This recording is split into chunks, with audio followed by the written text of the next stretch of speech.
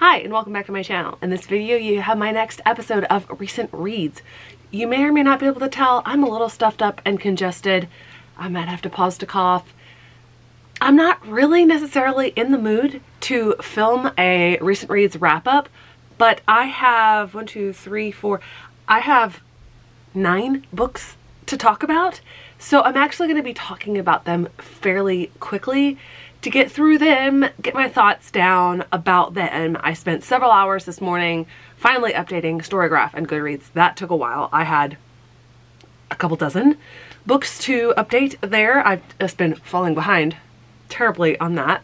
So I'm actually going to start with all of these are ARC copies that I read, and I read all of them as audiobooks because they have long since come out, but I do not have physical copies of them.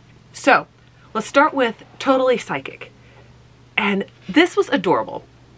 In this book, Paloma is part of a family that is known for having psychic abilities, communing with the dead somehow.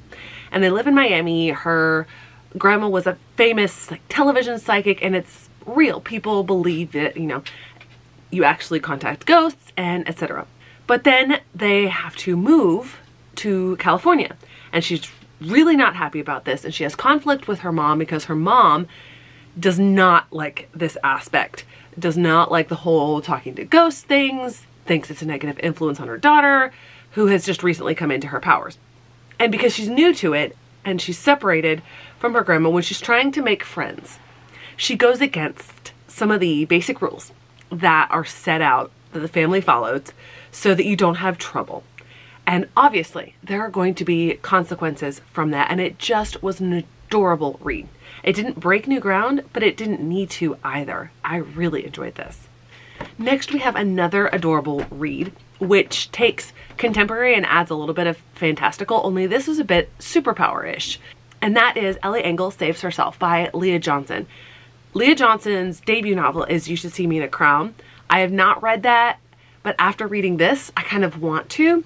Leah Johnson is an author who has gotten a lot of pushback against her books because of what they talk about, but it's not bad. It's just people being bigoted against people of color and LGBTQ, and obviously ridiculous. I'm not going to go too in depth on that. In this, Ellie is a middle school student who has a best friend who she also has a crush on, and she's staying the night at her best friend's house, and there's this massive earthquake. Now, you would expect them to be living in California. No, they live somewhere in Indiana, Illinois, somewhere in the Midwest. And it's very unusual that there's this earthquake. And shortly thereafter, she discovers that if she touches something that's dead or recently dead, she can bring it back to life because it accidentally happens with her fish.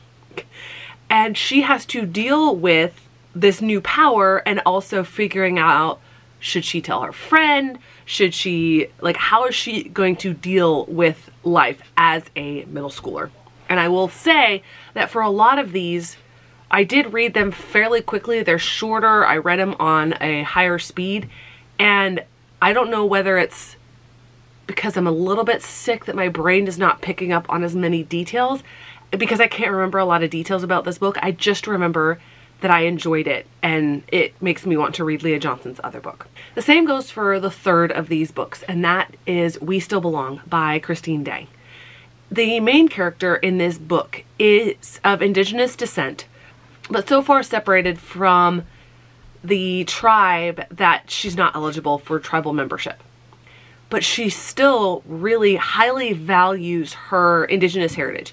And she writes this poem that gets published in the paper, and she wants to, about Indigenous Peoples Day and why that should be celebrated instead of Columbus Day. I firmly am on that side, and it's still really annoying to see things from my bank will be closed in honor of Columbus Day. You mean the guy who never actually set foot on our continent and thought he was in a completely different part of the world and also was a massive racist and misogynist? Okay, let's honor him. That tangent aside, she writes this poem, and I think it's her history teacher or something has said that if they, or maybe it's ELA, but if they get something published in the school newspaper, they can present it to him and possibly get extra credit points. And she is waiting to hear from him that day after it gets published, and he doesn't say anything. And so then she goes and she asks him, and he said, well, basically you're not getting extra credit because you didn't present a claim and debate both sides of the story, which a lot of people will try to claim that you need to hear all of the sides and present all sides equally, when marginalized people are going, no, you need to hear our stories because for centuries nothing has been said and the other side of the story got all of the press time. So to equal things out, maybe you need to hear just our stories right now. And I'm going on a lot about that idea, and that was sort of present throughout the story, but just like with Ellie Engel, I don't know whether it was just because of like brain fog or I wasn't feeling well or something. A lot of the details didn't stick in my head. I just remember appreciating the book and thinking it was solidly written, but I don't remember a lot of the details, which I find unfortunate. Towards the end of the week, I read Fatima Tate Takes the Cake, and there are a lot of middle grade and young adult books that center the idea like the main character's passion is baking, and they're competing in a baking contest or something like that. And that's the case with Fatima Tate. But I think that the author here, whose name is escaping me at the moment, she balances it really well with a lot of other things going on. Fatima is from a fairly conservative Muslim family who follows a lot of traditional rules. But she has a best friend. I don't know whether or not the best friend is coded as Muslim or not, because the best friend has a girlfriend. So I don't know about that part, but the best friend is very insightful and is very concerned for Fatima and this budding relationship that she has with a guy who's about 4 years older than her, who seems too good to be true. And in that case, it often turns out that they are too good to be true. And of course, that turns out to be the case with this guy. You have the weaving together of her passion for baking, her parents wanting her to go to college and get a steady, stable job, but also be a good Muslim wife. So a job that she's able to support her husband with, but not necessarily follow her passions. And then also this guy who is very well off. His parents have political ties, and he seems too good to be true. Like, everybody likes him, but certain things come out, and her best friend is like, dude, he's not good news. You need to stop. And she actually gets mad at her best friend for following through with this.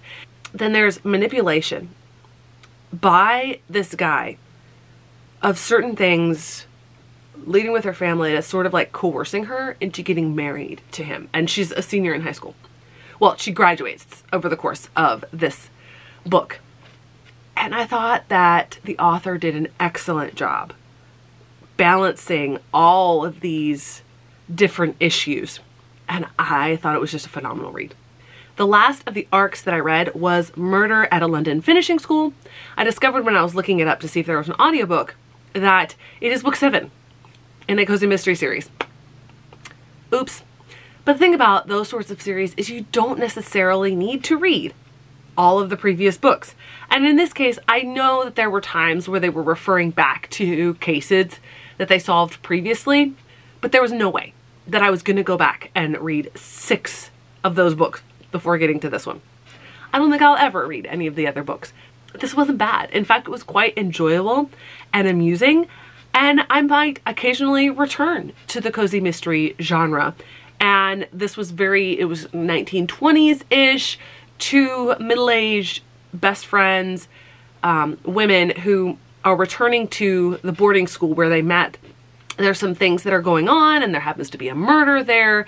And so they're initially hired to solve the thefts and the missing other things going on.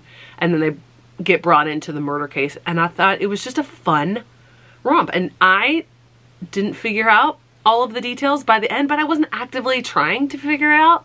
And it was enjoyable. So I think I will be trying to pick up more cozy mysteries because it was a fun read. And now we get to the physical books that I read, starting off with Squire at Night by Scott Chandler.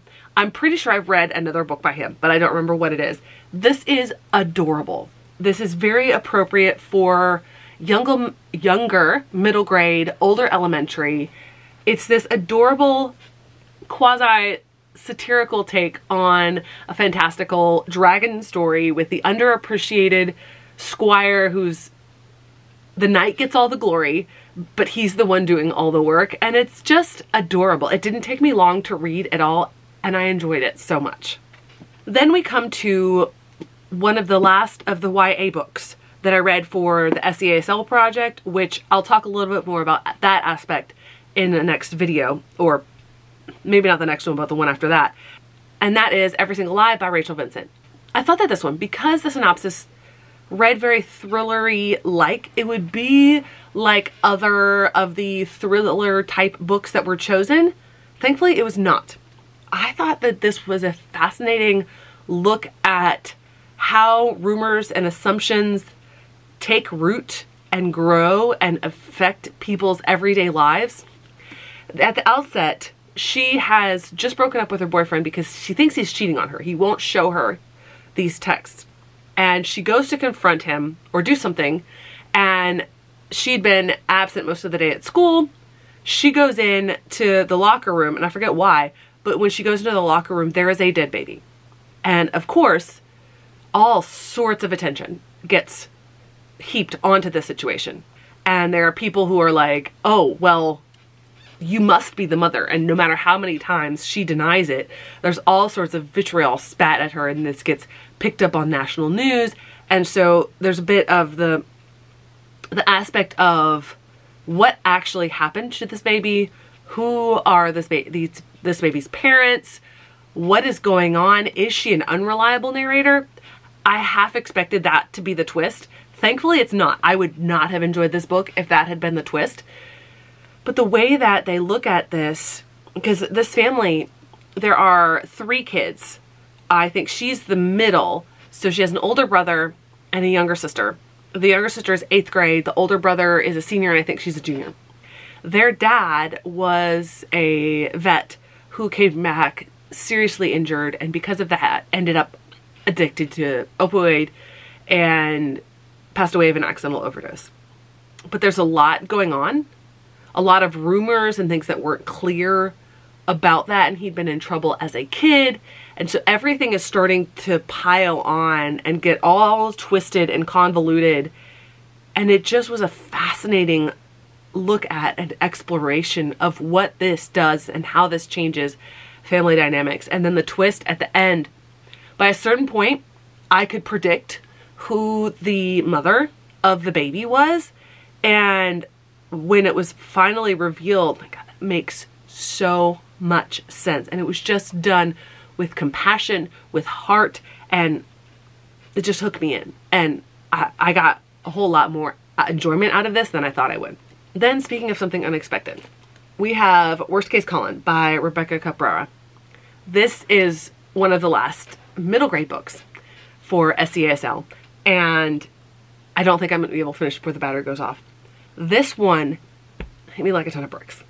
It's written in poetry, and Colin is dealing with the lingering loss of his mother 2 years before, and his father's descent into the hoarding compulsive disorder, and how their house is getting more and more packed, and his father's trying to hold on to everything but not him, and he's valuing the things over his own son.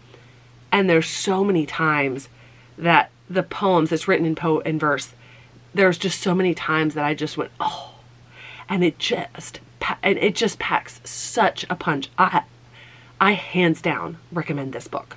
Okay, I'm going to try to get this last one in. The House at the Edge of Magic. This is the cozy, feel-good, middle grade read that I expected Howl's Moving Castle to be. It's not deep.